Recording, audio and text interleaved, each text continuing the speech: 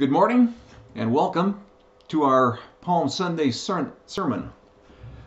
We need the lessons for today. We can find those here. The first gospel is John 12, verses 12 through 19. The Old Testament lesson is from Isaiah, the 50th chapter, verses 4 through 9. The epistle is Philippians, chapter 2, verses 5 to 11. And our second gospel, it is the second gospel as an extension of the first, is John 12, verses 20 to 43. Grace, mercy, and peace to you from God our Father and our Lord and Savior Jesus Christ. Amen. Our text is taken from the gospel lesson. Jesus replied, "The hour has come for the Son of Man to be glorified. I tell you the truth, unless a kernel of wheat falls to the ground and dies, it remains only a single seed. But if it dies, it produces many seeds." Dear friends in Christ Jesus our Lord, this is an important day in the church. It's when Christ comes into Jerusalem for the Passover for the last time. He's entering Jerusalem, the city of David, for that one last time of Passover with his disciples. And as he approaches Jerusalem, the people began to do many things, one of which they were throwing palm branches on the road in front of him. That was a symbol of victory, also a nationalistic symbol for Judah, but here it's also a symbol of Jesus' victory over sin. It is at hand now. There are others, some who are even spreading their coats on the road to honor him. And everyone is very excited. Many have come for the feast for Passover. And they're shouting things like, "Hosanna!" a Hebrew expression meaning "save me," which became eventually an exclamation of praise. Also, they were crying out, "Blessed is he who comes in the name of the Lord." Indeed, that's what Jesus had done. Blessed is a King of Israel. Jesus, the Christ, is the King who has come. Hallelujah! Hail to the Son of David. These are the things that were going on. The city, well, it's excited and crowded and a hustling place during the Passover. But you have this adding to it. So many are seeing what is going on and wondering, is this the time when that promised Messiah is going to come and that we are going to be freed from bondage to the Romans or any other enemies that we have? There were those out there who truly believed that Jesus was the Christ. There was his disciples, not just the 12, not just the 72, but several hundred, who would follow him as much of the time as they could. And then there was another group, those who thought that Jesus might be the Christ. And that would comprise much of the crowd, because you have a large number of pilgrims there. And they don't know exactly what to expect because they haven't seen all the things that have gone on. And there are others there as well who hold him to be a prophet. Basically, the first or second, depending how you want to look at things, in the last 400 years. John the Baptist had gone before him, but he was not the prophet. Jesus is. Now, we have here a time that the people are expecting good things because of some of the rumors that went through and some of the information that was there. The people were intrigued because Jesus had fulfilled all the prophecies about the Christ. And he also is a descendant of King David. So he could be the Christ. He has fulfilled and done those things which were necessary, the things that came from God. And now Jesus is in the temple, and we see what happens now in this week. First of all, we have the Pharisees, and they're saying to one another, "Look how the whole world has gone after him." They were afraid for their position, a position of honor, pride, wealth. These things were in jeopardy if he was a king and the Romans came to put things down.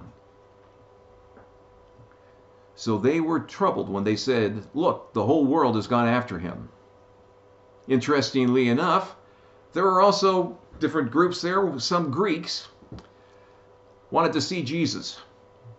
Well, the Greeks weren't allowed to go anywhere but the outer court.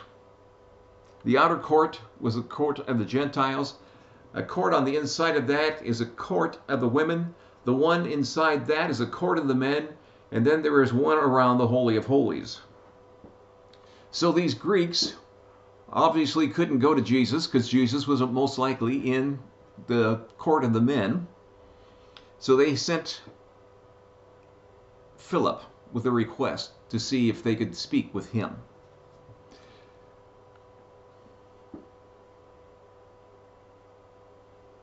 So there were not just Jews that were being attracted, non-Jews as well. And the salvation that Jesus was preparing here was for everyone.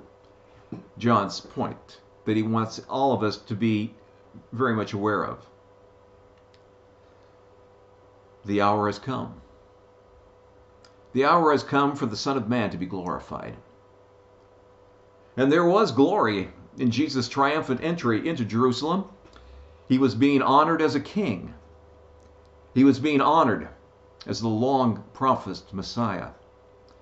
He was being honored as a miracle worker and a great prophet. All these things the crowds saw and wondered. Obviously, the power of God was upon him. All you needed to know that was to look at the various miracles that Jesus had done. Not just one or two or whatever, but dozens and dozens. People with all kinds of diseases are cured simply by touching him. The deaf hear. The lame walk and in fact run, and the blind see. Even lepers are cured. And these are things the Old Testament had prophesied would be a mark of the Christ. And he even casts out demons.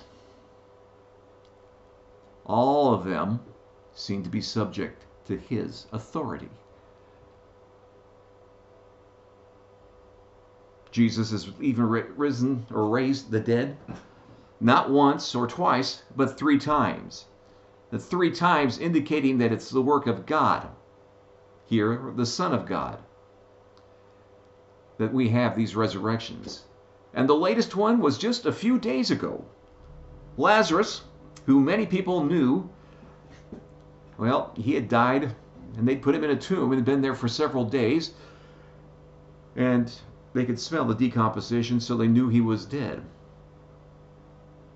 And when that happened, there was a large crowd of people there. And Jesus simply called to him, to Lazarus, to come forth from the tomb. And he came out alive and well. There were so many witnesses to that. Then you had the religious leaders and those who were in their service. They weren't quite as fond of Jesus, if you will. Not at all. Some of them thought he was a problem. Others thought that Jesus was a threat and that he had to be disposed of. He was too dangerous to leave alone. Yet, at the same time, even among the leaders, there were those who believed in him. Those who would come to him at night. But because of the Pharisees, They would not confess their faith for fear that they would be put out of the synagogue. The Pharisees had promised that any who believed in him would be removed. So these people, these men, loved praise from men more than praise from God. But here, in the triumphant entry, he is riding into a city on a young donkey.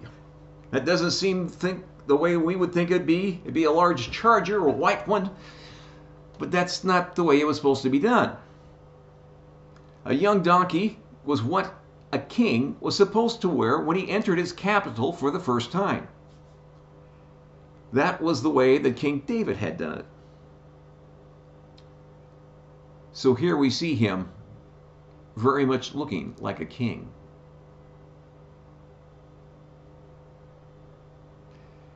And that's how it was on that Palm Sunday.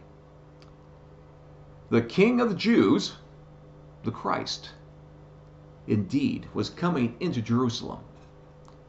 The one that God had promised to send many times and many years before. But here God is being true to his promise to send his Christ to save the people. The people were looking for someone to save them from their enemies. And that's exactly what Jesus did. Just not the ones the people expected. Ones like the Romans were what they expected for him to be eliminating. But that was not who Jesus had been sent to save. Jesus was sent to save people from their worst enemies. From Satan, from sin, and from eternal death. So the cries of Hosanna were certainly appropriate. Jesus is the one who saves. He came into Jerusalem as a messianic king, the eternal King of Israel, the eternal King of the entire world, the King of kings and the Lord of lords. Jesus simply didn't come to do what people expected. Rather, he came to do what the one God had sent him to do. He came as one who could save the people from their sins. All people, not just Jews. And he could only do that by going to the cross. To be our substitute. To pay the price for our sin. The sins of all people, just as God had planned it. He came to save all people by his dying. Definitely something which is God's way of doing things, not the way that we would do it. And also, he then needed to be raised again eternally, just as all believers will. Again, God's way, not our way or man's way. It was a most amazing week. It started out on such a high note, the triumphant entry. There were amazing teachings going on throughout the week in the temple and elsewhere. There was that wonderful satisfaction of eating the Passover in Jerusalem. And all of this was playing out just as God had intended. For the glory of God, for the glory of his Son, Jesus the Christ. Jesus had received one kind of glory as he entered into Jerusalem. And he will receive a very different kind of glory as he leaves it on Friday. All of which occurs after one very dark day. And one day was all it took. All of the passion of our Lord occurred in a day. Now, one of the things you note is that the gospel writers simply don't dwell on the suffering of Jesus. They report it somewhat briefly to show Jesus' obedience to the Father. But the principal theory or theme here is one of joy. Joy because our salvation has been accomplished by God. The triumphant King enters on Sunday and he leaves again the next Sunday. The battle has been fought. The victory has been won. Christ has triumphed over sin, death, and the grave. Hail to our eternal King. The bringer of our salvation has come. Now may that peace of God, which passes all human understanding, strengthen your faith in Christ Jesus until you see him in life eternal. Amen.